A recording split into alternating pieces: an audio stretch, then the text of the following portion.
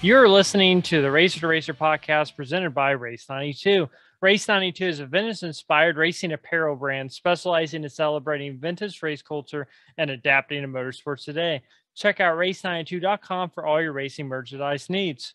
I'm your co-host, Aaron McAtee. Other co-host, you may have seen walking out of a great clips with a big old smile on his face. You've probably seen him at a dirt track. You'll see him at Mid-Ohio Sports Car Course this coming weekend. On Saturday is Scott Bowie. Mr. Bowie, how are you? Good, Aaron. And if anybody's paying attention, they'll see you there as well. They sure will. They'll see you there Thursday, Friday, and Saturday. Yes, they will. Come rain or high water or no AC, I will be there. That's right. Well, I'd say no AC is a good reason to get out of Indianapolis for Mid-Ohio. Absolutely. Well, so today our show is Tristan Vautier, which we talked about last week. Drove the Indy 500. He's currently driving an IMSA and the Daytona prototypes, or I don't know. Is that what they even call those cars anymore? That's what I call them, but I don't think that's what they're called. Probably not. Well, anyway, he's in the prototype cars.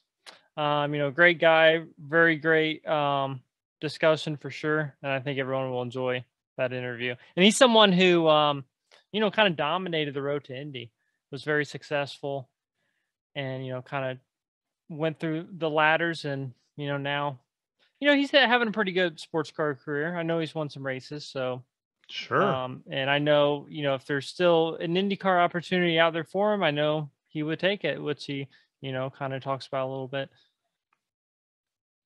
Yeah, it's like anything else, man.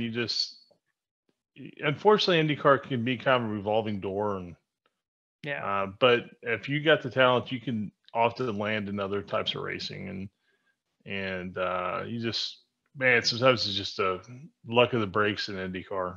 It really is, and way more than NASCAR,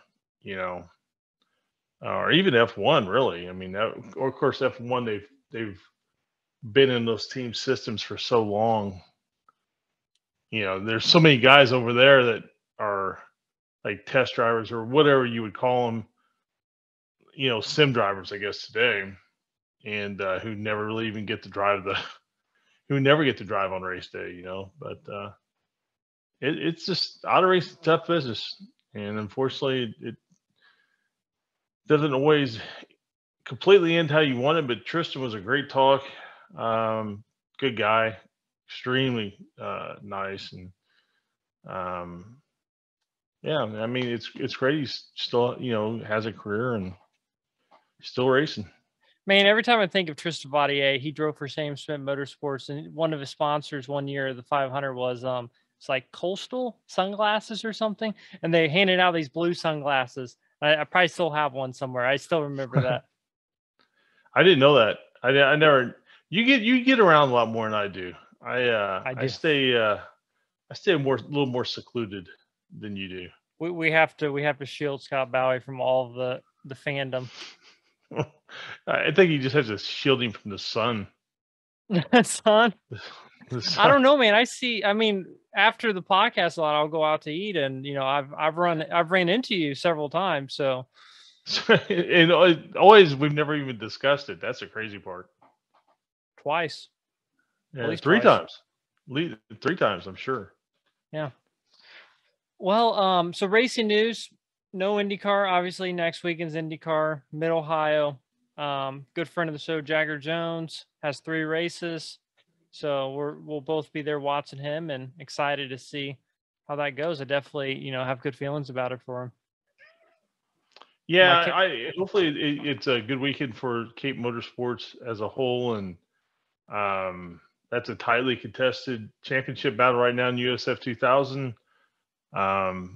Jagger, he was leading after the Speedway, and I think he's like 5th in points now after just a couple more races. Yeah. So it's just super tight.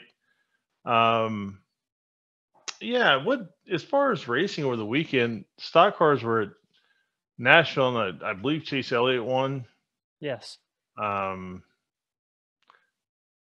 Everybody was just talking about how hot it was. I guess some of the drivers, I don't know if it was the Xfinity race or the truck race. I think it was the Xfinity race. Natalie Decker and Vargas, I guess, had to get some medical attention after the race. Larson, I interviewed him. He said the heat didn't bother him, but Kyle runs all the time. He's never out of a race car. So my cat says so too. Yeah, I know. I saw that. The one time I don't close the door, he decides he wants to be on the podcast. That's all right. He's allowed. Yeah, absolutely. Simon's been on the show. Why not Ralph? Yes, he has. But other than that, I guess some of the big news in the IndyCar, I guess there is a little news. I mean, Road Kit is. Was that official though? Has that been official? I mean, it's unofficially official. That would appear. It's definitely making the rounds that Road Kit and AJ Foyt Racing are not going to continue their deal. It would appear like, for whatever reasons, it would appear financial from what I'm reading. So hopefully something gets worked out there. Rosenquist says he is staying with McLaren, but they haven't made it official whether it's Formula E or IndyCar. Well, he did come from Formula E, so I mean, it would make sense. But hopefully it's IndyCar. But yeah, I guess we'll have to see what happens with that. But McLaren's going to have a lot of. I mean, they have Pato obviously guaranteed for next year and Rossi. Right. So it'd be interesting to see what they do for the 500. I don't see Montoya coming back. I don't either. Talk is that we're going to run a third car full time. Now that may have changed, or that may be changing. Yeah, so it's going to be really interesting to see what goes on there. McLaren's, because I forget how it works now, but they've got kind of a driver development thing with Sure. Colton Herta as well, with Ames on F1. So I don't know where that leaves anybody either. But it's the silly season's already started, and it's going to get really interesting before this year's over. And the wintertime, well, I'm sure we'll have a few surprises as well. Oh yeah, no, absolutely. I'm trying to think. I don't think there's really much more racing news. No, a friend of the show, Tanner Holmes, was involved in a pretty nasty looking sprint car crash over the weekend. Would appear that he is okay though. So I'm glad to see that. But other than that, I don't have any big news. USAC was up at Sun Prairie last night running sprint cars. Robert Blue won. So that's all I got. Well, I think it's important to say that we officially have over 200 subscribers now on YouTube. Yes, it is important. And now I'm going to have to do something for that. I know. Well, we've had a couple things we've had planned for Mr. Bowie, and we have at least 10 people on board with one of them. But yeah, Bowie is officially declined for the time being. No, not for the time being. I have vetoed that outright through my executive powers. But we will announce something here in the next couple of weeks. We will do something to commemorate the 200 subscribers on YouTube. So thank you to everybody on YouTube, and thank you to anybody who's subscribed to us on any platform. Yeah, absolutely. And obviously the last episode was Chris Neifel, which was a great interview. Great guy to talk to. Doesn't do a whole lot of interviews, so it's really cool to talk to him. And it's got a lot of views so far. And when we say on YouTube, like also obviously we're on Apple Podcasts and Spotify. We don't see the direct numbers from that necessarily, roughly, but YouTube is a lot more direct, and we definitely appreciate everyone listening and watching on all platforms. Absolutely, we do. And we have some more other types of videos coming out that Aaron's working on, and we just keep having things in works, and some will happen, some won't. I'm sure that's just how it always goes. But yeah, this year is going to be exciting for us as well, and the off season is going to be exciting. And man, it's been a fun ride so far. Yeah, it's been an absolute blast. It's definitely crazy how far we've come in just a little over a year. Right. Yeah. And, I mean, yeah. I mean, yeah, it's just amazing. Like, just the little bit, I mean, the people, I mean, people listen to us every week. I really appreciate that. I mean, it's very humbling. Yeah, no, absolutely. So next week we're going to release our episode with Davy Jones, which was a great interview. Yeah, it was. That was fun talk. Davey, great guy, great racer. So yeah, that'll be fun. And then in the coming weeks, we have an Indy 500 winner we will be releasing, along with I guess you can say one of the all-time racing greats, right? At least in the dirt track racing. Oh, he is. Yeah, his numbers are pretty stellar. So we're looking forward to that, and we definitely have other guests that we're lining up, and we'll be doing interviews with them as well. So, man, we have a great lineup of guests. We've yet to interview, but we've discussed times with. And then it's 6 months away, but we got our Chili Bowl broadcast coming out again this January. So man, I mean, it's just like that kicks off our year, and it's just fun to do that, and it just starts everything all over again. Absolutely. Well, yeah, thanks everyone for watching and listening. Make sure you hit like and subscribe. And like Scott said, we'll have some other videos and stuff we will be releasing and other things we are working on. So thanks everyone for the support. And until next week, have a great week. Thanks, everybody. Our guest today won the 2012 Indy Lights Championship and drove in 2 Indianapolis 500s. He is currently driving the JDC-Miller's number 5 Cadillac DPI entry in the 2022 IMSA WeatherTech Sports Car Championship. We are joined by Tristan Vautier. Tristan, thank you so much for joining us. How are you doing? I'm good, thanks. Thank you for having me. Yeah, absolutely. So I've always kind of had more of a background in IndyCar racing. So that's when I was first introduced to you through Indy Lights and obviously IndyCar. But talk a little bit about how you first got interested in racing. Started pretty young. My dad raced himself, and then he started a race track, like a road course in France when I was 4. So I kind of grew up on the racetrack, like when I was not at school, he was living on the racetrack. So that's kind of where I was living as well. And when I was not at school, I was there. So it was just, I had a rental cart, right? There was a karting track next to the road course, and I had a rental cart, and I would just drive it, in my off time. There was not much else to do either because it was in the middle of the country. So, and then step by step, I just got more and more into it. And I think when I was 9, I asked him for a proper racing go-kart, and I asked him to start racing. Yeah.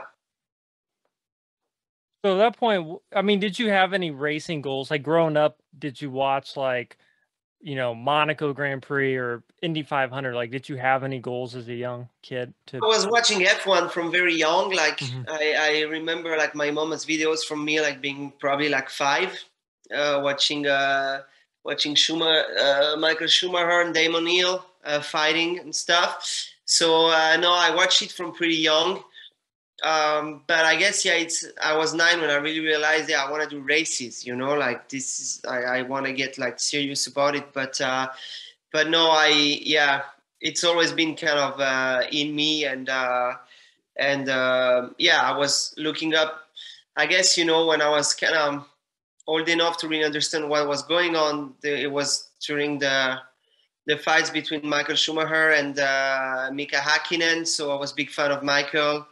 And then he had this big streak of wins, championship titles and stuff. So that was right, before I got serious into go-kart. So I guess he was kind of the guy, you look up to. And yeah, so that's kind of how it all clicked. Yeah. Well, so you did kart racing. What was your first formula car that you drove, or first actual race car? I actually drove a race car for the first time at 12. on my dad's track. I could barely touch the pedals. I was like laying down in the car to try to get my feet further enough to touch the pedals.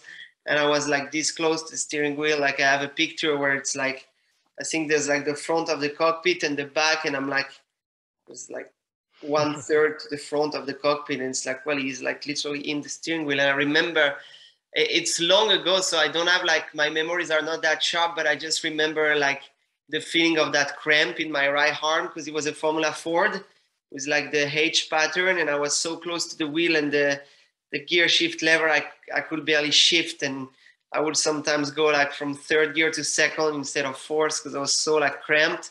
So I have that's one of the memories I have from it. And then I trained, you know, on my dad's track, and it was kind of like when I was 14, I was in ICA Junior, it was named back then. And karting was becoming so expensive that, and, you know, my dad was, I guess he was wealthy relatively to the average income, you know, in France, but like running a racetrack was a decent living, but we were not very rich at the scale of racing, right? So my dad was like, yeah, with the price that karting is starting to cost, we need to kind of stop and let's train you at the track in the cars and go to do the Miguel shootout, which was kind of like the Road to Indy shootout back then in France, and it was fairly cheap to enter. And it was like, let's try to get you ready so you have a shot at winning that, and then we can get on with scholarships. And I finished second, didn't win, got a small scholarship, and then we found a few sponsoring budgets to start in what was named Formula Campus back then, which is like French Formula 4 now. And then, yeah, I finished second in that. And then I actually got a proper scholarship from that to go Formula Renault and so on. But yeah, so I guess, 12 years old is the first time I got into a race car. The first race, I was 16. And from that first time, I mean, the first time you sat in a kart where you just hooked, like this is what I'm going to do. If everything works out, this is what I'm going to do with my life.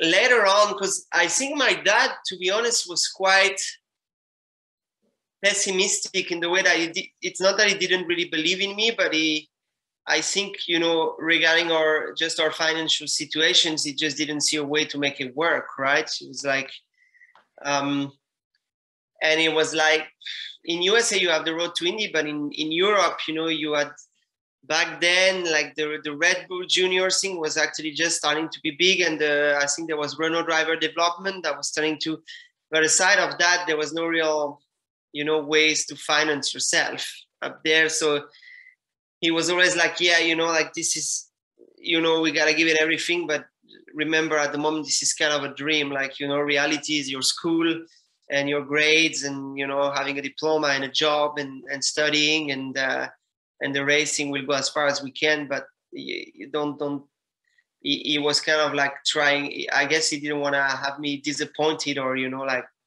think that if it didn't work out, you know, like that was kind of my real life not working out, you know. So I'd say, I think when I actually finished second in the Miguel shootout, they were like, okay, well, he's actually probably has what it takes to make it, you know. And then step by step, it's kind of like, okay, well, with the way things are going, he's actually like with the talent, like the results he's showing, like, fuck, he could actually, sorry, I'm cursing. He could actually, oh, that's fine. He could actually get a proper career. So it kind of built up. But for me, I'd say Formula 4, Formula Campus is when I was like, yeah, okay, I can make it. So I really got to give it a go. Yeah. So at what point did the progression kind of happen going from racing in Europe to America? Like, how did the whole America thing come about? When I ran out of money in Europe, to be honest, to be fully transparent, it's like, you know, growing in Europe, you know, a kid who tells you like, oh, I grew up racing in Europe and my dreams always been IndyCar. There are some, but most of them like will be lying. When you grow up in Europe, you watch F1, right? Like, and F1 is your goal. And it's kind of like, you know, 2008, we got hit pretty hard and I kind of lost all of the financial backing I had from our few sponsors. Not that I had a lot, but we lost all of that in 2008 with the financial crisis. And then it's like, okay, F1's not going to work out. It's just as simple as that, right? So what do we do? And then also I had kind of missed the opportunity to like jump on the train of like Red Bull driver development or Renault driver development or something like that. I had gotten really close, but I didn't make it. And it's like, well, there's not a path to Formula One, but in USA, there's that Road to Indy thing, which back then was the Mazda Road to Indy. It's like there's that Road to Indy thing where there's a scholarship every time you win a championship and you go to the next level. So what do we do? Like, and it's kind of like, well, it doesn't really matter as how low you start. Even if you start in like USF 2000, you get money to go Star Mazda. And then if you win Star Mazda, you can go to Indy Lights, or it was Formula Atlantic back then when we started looking. And so it's like, there's actually, it only relies on you winning, right? Which is not that easy, but it's like, okay. So then we, in 2009, we looked into it, but I guess we had not really swallowed the pill of F1 yet. So I went to race in England in Formula Palmer Audi, which would, if you would win, you will get a scholarship to go to Formula 2, like that kind of new Formula 2 they had created back then, where it was kind of a spec series where everybody had the same car and the organizer was running all the cars. It was organized by Jonathan Palmer. And I almost won the championship, the Formula Palmer, but I lost it in the last race. And so then that didn't work out. And I actually did one race in that Formula 2 series, the last race of the season, where I did really well and got a podium. But I didn't have any scholarship or nothing. We couldn't pay for the season the following year. And I guess the podium kind of, and the economy getting back to a bit better at the end of 2009 got a bit of enthusiasm back with like the few sponsors we had. And we managed to gather a bit of money to, it was equivalent of doing half a season in Star Mazda, which is now Indy Pro. We came to do a test with Anderson Racing, and I had seen that, Dan, like was supporting some drivers in the previous years from Europe that he really liked and stuff. So I said, okay, well, let's go with that team. Obviously, they're really good cars and stuff. I did a good job at the test, and then they made us an offer where I will go like a bit beyond like this half of the season. And I was like, yeah, let's do it. And if I do well, maybe like Dan will keep me on board, like as he has done from some previous drivers. So I signed with them. And by the time where the date on the contract came to, like, I had to come up with this much more money to keep going, right, per the contract. By the time that date came, I had won like 2 races and I was kind of in the fight for the title. So I don't remember exactly what I owed Dan. It was $60,000 or $80,000 to keep going. And I went like, look, if we win I had made like a kind of a spreadsheet on paper, like an Excel spreadsheet. I was like, well, if you cut the contract now, like we will not get anything. If I win the championship, like we get $100,000, which you keep. If I finish second, I think it was 60. So look at how the breakdown works. And I mean, we have a shot at the title, and like you should really keep me. And if I give you, I think I worked out that I had to give him $25,000 or $30,000, then you're at break even if you finish in the top 3 or something like that. So I worked out a number and came up with $20,000 or something, and he kept me on board for the rest of the year. We didn't win the championship, actually. We had a couple mechanical failures and stuff, but it put me in a good spot for the following year, where JDC-Miller MotorSports, which is the team I actually run now in DPI, they were having a good team in Star Mazda, and they, I think every year they had like one driver to who they would like kind of subsidize a deal a little bit. So they made me an offer for fairly cheap, same kind of deal. At the start of the year, we didn't have all the money, but we signed, and as the year went on, like we came up with a bit more money to buy more new tires and new engines, because back then you had to change the engine every 2, 3 or 4 races to be competitive. And we won the championship. So, and then the rest, it's like I got that money to go to Indy Lights, and then I won Indy Lights and I got that money to go to IndyCar. So then it kind of took care of itself. I could afford an apartment in St. Petersburg, Florida here, because the previous 2 years I was living at a friend, the guy who actually used to kind of partially run the team for Dan Anderson. So no, it was cool. Like winning the Star Mazda has been really a defining moment for the rest, Yeah. Was it? I didn't have a chance to do research on it. Was it a pretty tough title fight, or was it pretty much your year? No, it was tough. I was fighting with Conor Di Filippi, who now runs for BM, the factory driver in IMSA and other series. It was very tight all season. Then I think we had, the second to last race, we kind of were in a shootout at Baltimore, where it was like the guy who will win the race would really have a upper hand going into the season finally. And I was leading. He was second.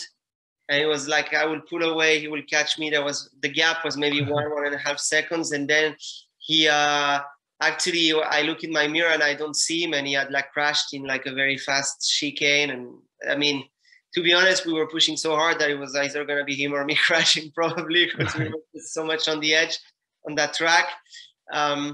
And then it allowed me to go into the last race of the season.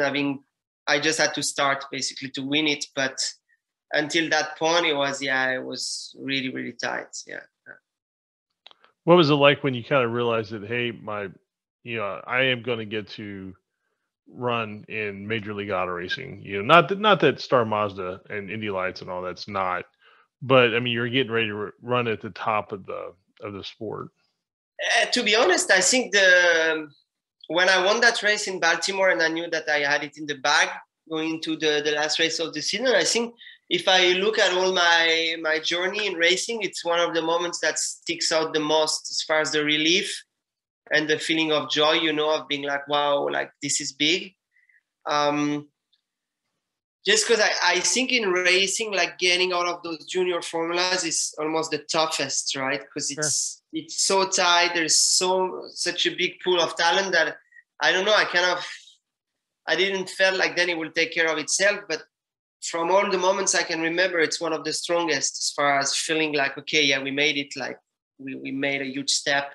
So it was just great, because it's kind of like you're in Europe in Formula Renault and hoping to get to the big cars like the World Series by Renault or something. Then you're in Formula Palmer hoping to get to the Formula 2 cars, and and then finally you're in Star Mazda and it works out. So I guess that's the moment where I felt like, okay, no, I'm in kind of getting into the big league stuff, Yeah. Would you have been and this is probably an unfair question, but would you have been happy in F1 if you just became, unfortunately, one of the test drivers, the guys who go out and do all the mule runs and all the heavy lifting? Would that have been something that you would have been satisfied with, at least at the time, because you're part of F1, or running in IndyCar, did you feel was a better I think your everyday life is better when you're a driver in IndyCar. But I think there's something about F1 like that everybody wants to be part of it, right? But I think being a test driver, 10, 15 years from now was pretty awesome still. You were driving the car a lot. Your role was very significant. But being a test driver nowadays, where you spend most of the year in the simulator and the rest of the time at the track with a headset on, kind of, I guess, trying to be useful, but I don't know, like, it's I think it's a very difficult position for drivers, because you're there, hoping to get that shot, but then you also have situations like, look at us with Magnussen, like they have Pietro as the reserve driver, but then something happens and Magnussen gets the call, and you're like, wow, all those years waiting, on the timing stand to get in the car, half a day of testing, and then just I understand Haas's decision. I'm not criticizing that. I'm just feeling I'm like, if I were in that position, like Pietro's position. So it's a tough question, because I think, being part of F1, it's so big that everybody, would like to be part of it. But I think, to be honest, like having a career in IndyCar, either in IMSA, like where I'm at, where you run against some of the best still, and you run on awesome racetracks in pretty awesome race cars. For me, it's plenty, it's great. Yeah.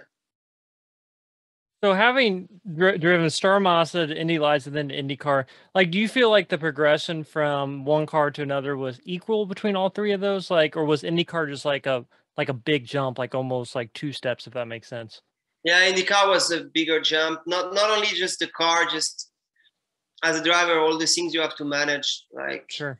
you got to manage pit stops. You got to understand how the races unfold with strategy, because even if you're not the one doing the strategy, it helps you manage your race, to understand how things are going to unfold. Just the length of the races and the oval racing. Like, I think, especially back then, with the way the cars were, Indy Lights did not prepare you that well for IndyCar because the cars were too easy to drive. They were very stable, very understeery. You could run easily too wide around Indianapolis Motor Speedway, flat out all the way, which is far from being the case in an IndyCar. Pit stops on oval track are really tricky, like pitting with a car that's not symmetrical, getting to your pit box with a steering wheel that's completely messed up. And so, no, definitely the jump from Indy Lights to IndyCar was much bigger for me. There was also all the off-track aspects, like all the stuff you have to manage outside of the car. Like, you have much more demands. You barely have time to eat. Sometimes you gotta go do this thing, that thing for the sponsor, for the so there's a much more on your mind, actually. It's and then you have much less time to get into your zone, kind of, to when it's time to go in qualifying or race. So I found that difficult as a rookie. It's a lot thrown at you as a rookie, and it's kind of a lot to take on. For me, I was actually the hardest part was managing my race weekends, outside of the car, kind of, all that stuff. Yeah. What was your first kind of experience at the Indy 500 like for you? I mean, obviously you had experience driving on the track in the Indy Lights cars, but I guess what kind of was like that whole, going through the qualifying weekend, all the fans. I mean, it's completely a different animal compared to all the other IndyCar races. That was tricky. I guess by the time qualifying day comes, you're already worn out, and by the time race day comes, you're done. Right. I don't know. Like, it's that whole week really wears you out. Also, as a rookie, I didn't stay at the track. Like, actually, you should probably, because it kind of allows you to chill out a bit more. We also had an engine failure in Long Beach the weekend, kind of the last road course before. So I was qualifying for Indy 500 with a road course engine, which was 1 or 2 miles an hour down on the Indy spec engines. So it had made the whole thing very stressful, because we were, even if there was only 1 or 2 cars getting bumped, we were at risk all the time, just because the field was so tight that tiny difference was making a lot of difference. So I think I had to, it was funny, my run that I did to qualify in P28 or something, we overlaid like the steering trace with the pole of Tagliani the year 1 or 2 years before that I did with Schmidt, and there was just as many corrections, and the steering trace was kind of almost as straight because the car was so so edgy, because we had needed to trim it out so much just to make it to the field. So yeah, it was a tricky week for me. I guess same a bit as what I was describing before. So much to manage outside of the car, so many debriefs with the engineers, so much stuff like that, there's a lot more to it than driving. Then the race itself, it's tough as well, especially when you start at the back of the pack. Like, just going in a straight line, actually, in the first laps is not easy, because there's so many turbulences with the air. And so managing, following other cars, and also managing how long the race is. It's kind of like, I remember I started like really strong, and you do like 1-2 stints, and you go, as a rookie, you don't necessarily think enough about managing yourself. And then I remember getting out after my second pit stop and being like, wow, I got 5 more of those, and that's gonna be long, And I was not physically tired, because it's not that physical. I was more mentally tired, because I had been, I think I started 28, and I had gotten up to, at one point, like 12 or like P12, or I was at least in the top 15, which it takes a lot out of you to make that happen. And it was kind of like, yeah, like I'd probably rushed it a bit too much, but it's like, nobody told you, kind of, you know. So that's so I remember it as something like very difficult, to be honest. Yeah. Were you someone that some people get really intense and their heart rate gets up, and when they're running through the pack, and then you got other guys who were more calm. And that, were you more of an intense guy, more up on the wheel, or were you more of the calm, more calculated in IndyCar? No, I was. I'd say, especially in my rookie year, I was more of the antsy guy, like trying to make stuff happen and sometimes rushing too much, and forgetting very often like how long the races are. It's one thing. Very often, like in an Indy Lights race, very often if you don't make something happen in first 2 laps, it's probably not going to happen because you don't have pit stops, harder to overtake, no push to pass, and stuff like that.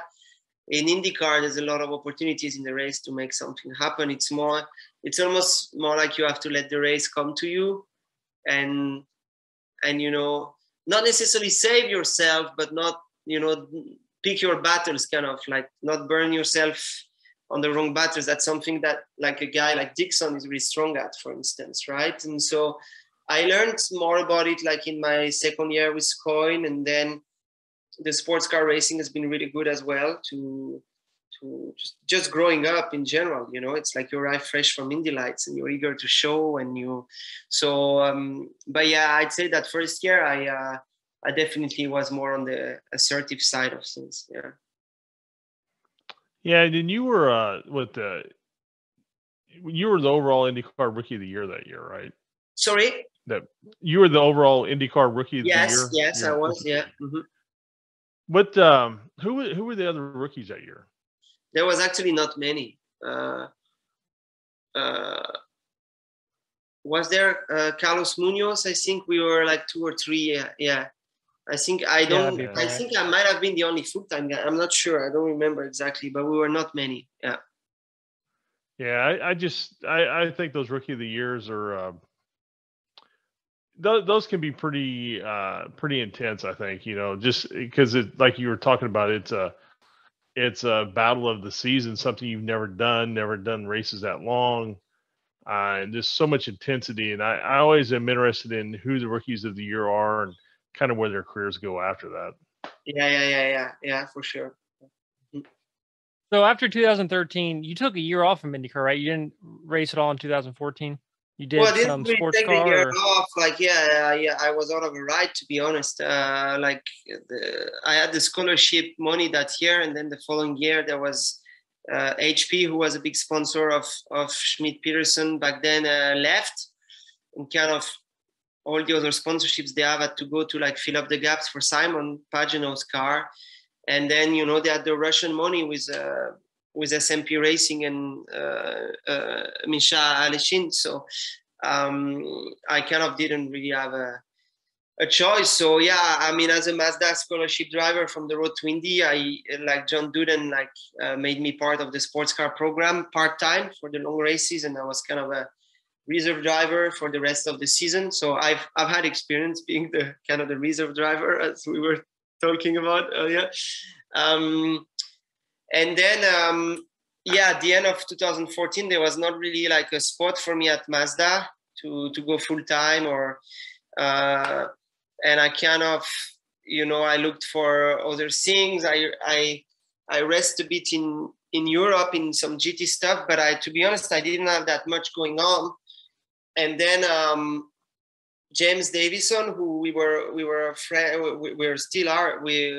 friends, called me because he had a sponsor and he was doing the Indy 500, but he was also driving a GT car during the qualifying weekend. So he was like asking me if I could qualify his car for him, and I said, well, yeah, of course. So I qualified the car for him at the 500, and I did pretty well. I think we qualified in like 18 or 20, something quite decent. And then I was actually 1 or 2 days after qualifying, I was at Chicago O'Hare on my connection to go to Europe to race GTs. And my ex-girlfriend from the time who was racing, Ayla Egren, she calls me and she's like, hey, James Hinchcliffe had like a huge wreck. He's not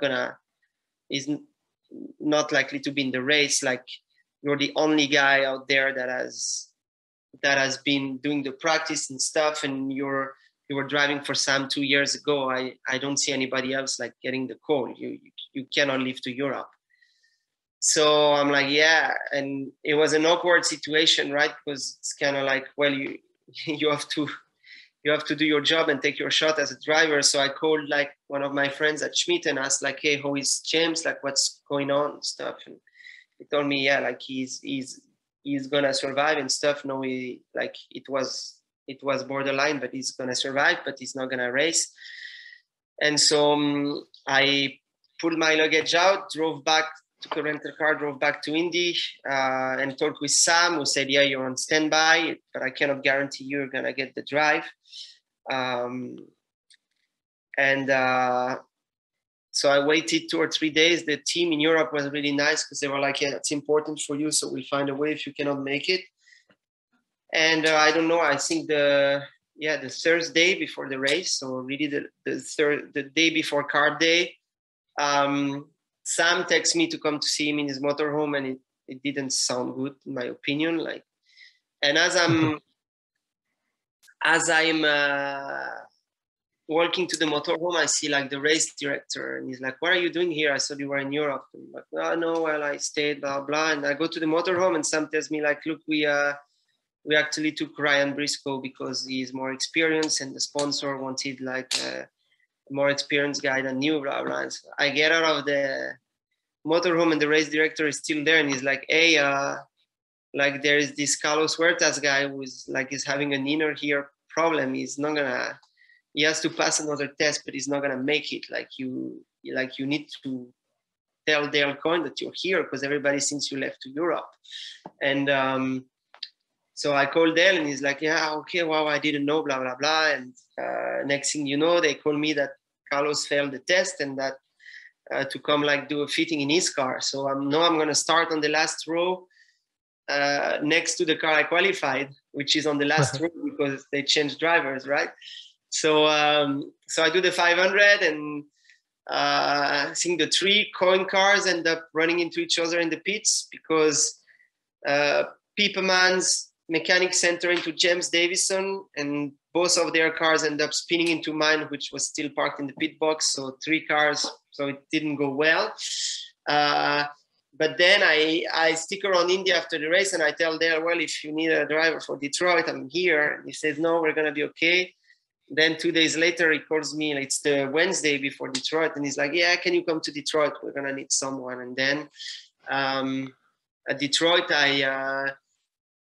I don't know, the first race didn't go that well, but I qualified like in the top 12. And the second race, which was, I think the starting position was based on points because qualifying had been canceled, I started last and I finished 4th. So then Dale, like on that same day, told me like, okay, what are you doing the rest of the year? And I said, oh, I'm driving for you, right? And he said, okay, yeah, you are. So that's how I got my second year in IndyCar. And yeah, that's it. Yeah. That's a crazy story. Yeah, I've had a lot of like opportunities like that. It's kind of how it's going. Yeah. So then, what was it like winning the? What was it like winning the 12R? Oh, sorry about that, Aaron. What was it like winning the 12R at Sebring? Oh, it was great because it's a track. Actually, my first win in America in Star Mazda was at Sebring. Then my first pole position in IMSA was at Sebring in the Mercedes. Then I got a pole the following year in DPI in 2018. And it's a track I've always loved. So, and actually the year we won was the year where most of the race we struggled for pace. But in the end, it all worked out. And so it was like, it was crazy because we were 2 laps down pretty much most of the day. We had been run into by people twice. And it didn't look good until it looked good. So it was kind of an emotional roller coaster, that win. Yeah. So now obviously you're doing the IMSA series with JDC-Miller MotorSports. So, and you're doing the full season this year, correct?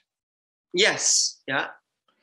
So would you say that definitely like you've kind of accepted or happy with, staying in that series, or like if the IndyCar ride would ever come about again, would that be something that you would, possibly be interested in, or kind of where's your view on that kind of in your career at this point? Oh, no, surely I will be interested, like if an opportunity came along, but I cannot tell you that I wake up every day like having IndyCar as a goal. My goal when I wake up every day is to win in IMSA and to do as best as I can where I'm at. And then, I mean, that's when you do this, that opportunities come along. But I'm not actively pursuing sponsorships to go back to IndyCar or to do the 500. I'm very actively working as hard as I can to be at the top of sports cars where I'm racing right now, because I want to win the championship.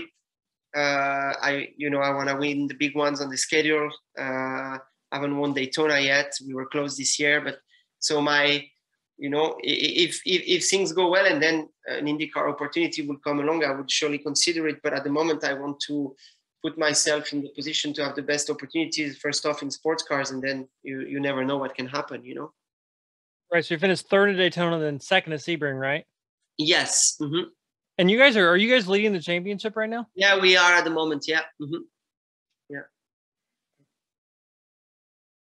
What so one of the last questions I have is so one of our good friends of the show is Jagger Jones, who is in the USF 2000 championship. Obviously, he's trying to do the road to Indy. What would be your biggest piece of advice to anyone like that? Kind of starting the bottom of the road to Indy. You being someone who obviously succeeded in that and was able to make it all the way up to IndyCar. Like, what would be your biggest piece of advice?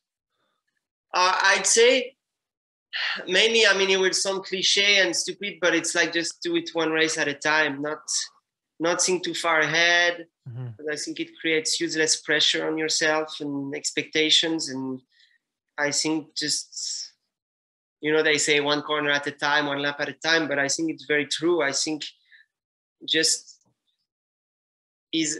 focus on your next corner and your next race and winning that next race and winning that next championship. And then it's crazy the way things take care of themselves when you manage to do that. Yeah, it's so hard to stay in a moment for anybody. And I think that's what great race car drivers are great at doing, is being able to stay in the moment. And like you say, take that next corner, take that next lap, take that next race as they come. And I think that's really I think it truly to be successful, probably in anything in life, but especially in auto racing, I think that's definitely the way you have to view it. Yeah, I think for any athlete, like that's the hardest thing to achieve, because it sounds so easy, but it's so hard to do. But that's my biggest piece of advice for him.